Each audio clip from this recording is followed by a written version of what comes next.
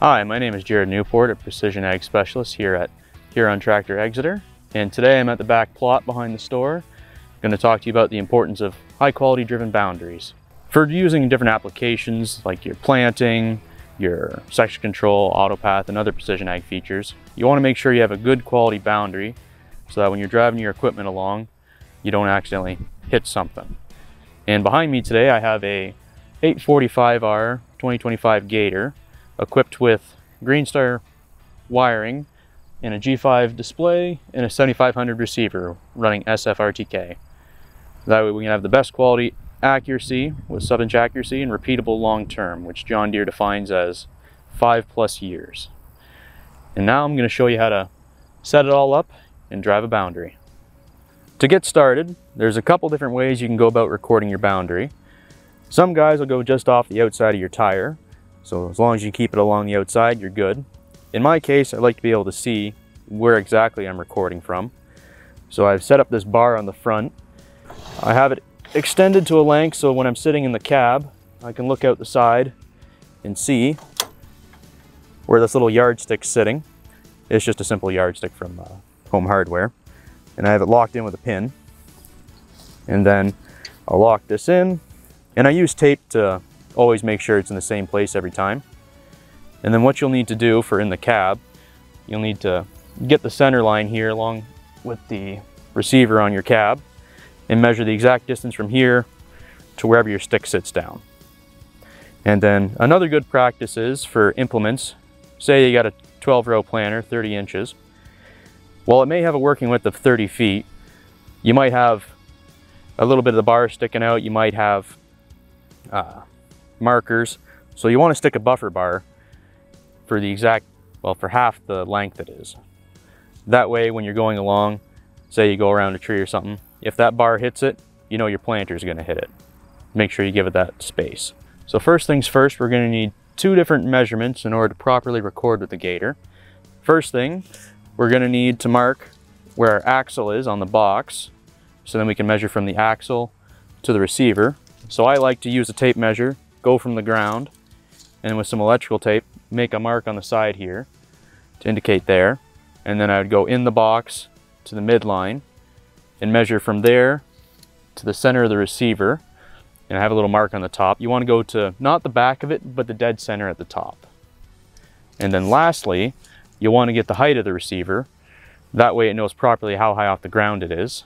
So the best way to go about that is if you have a second person that's handy. If you don't, stand on the top of the box and lean over to the side and measure all the way to where the green meets the yellow on the receiver. And then input those in the display. Alrighty, so now that we got our measurements, we'll need to go in the screen, and on a Gen 4, Gen 5, we'll go into Setup in the bottom left. If you don't have this button, go to Menu, Application, and then down, and Work Setup. And in this case, click on your piece of equipment, and then click on it again. And then here, we see our GPS inline offset and GPS height. In our case, our receiver's dead in line, so we don't need to put a lateral offset. So here's our GPS inline offset from the back axle to the receiver, the center of it.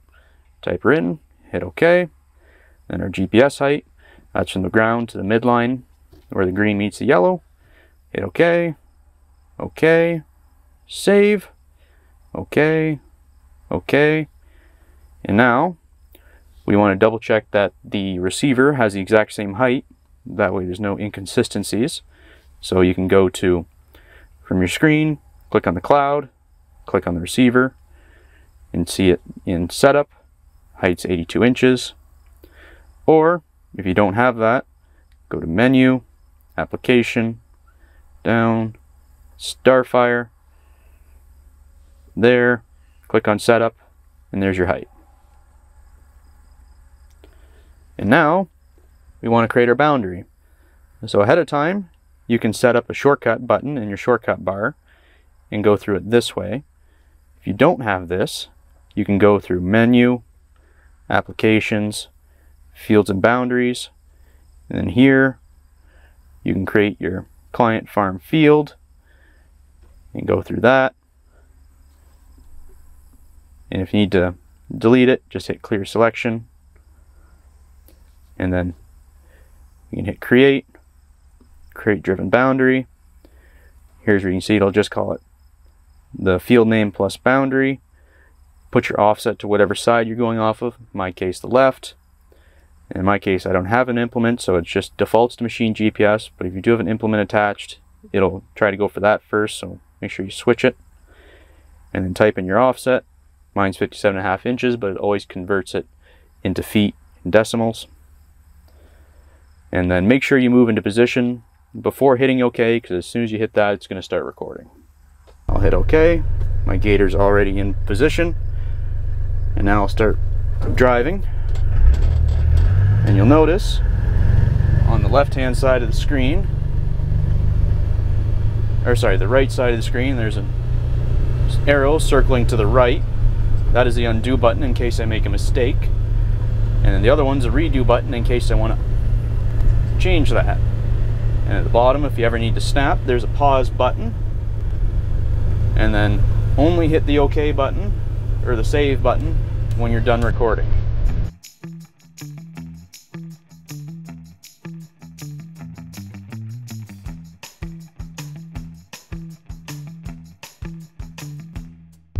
I have a tree down, which I'll have to later push back in. That way I can make full use of my field. But I'll have to drive around it since I can't drive through it. But something I can do on the screen is, I'll drive around it.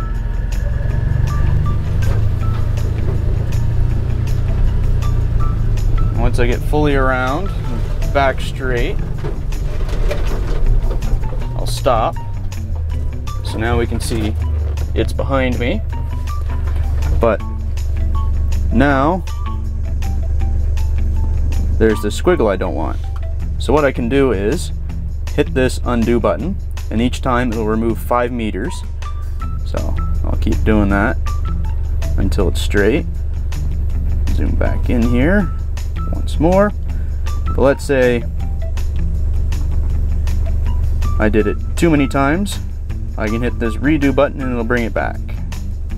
So that, and it automatically pauses. So you can see in the bottom here it says resume now. So it stopped recording. And as soon as I hit this, it snaps the line back to me. And now you'll see it's orange, meaning it's not autonomy quality, but that's not a worry today.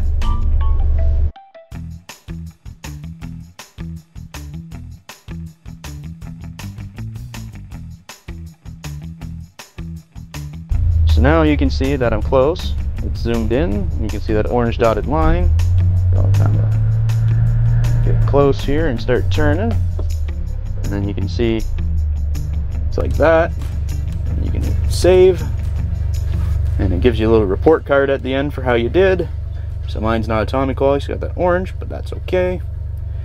And now I have an SFRTK boundary.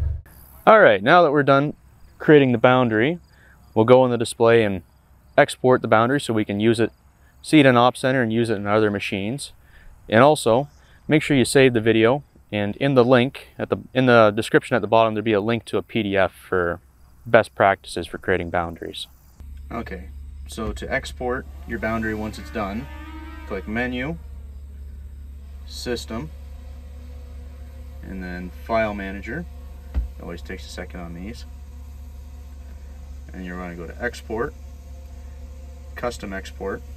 If you have a USB through there, this Gator has a R modem in it, so it can automatically send to the cloud. Hit Next, hit All Data, and then we're going to hit Setup and hit the pencil and just send our boundaries. Hit OK, hit Next. Current systems, if you have older screens you want to use this with, make sure you click Current and Legacy, and then hit Export, and you're good to go.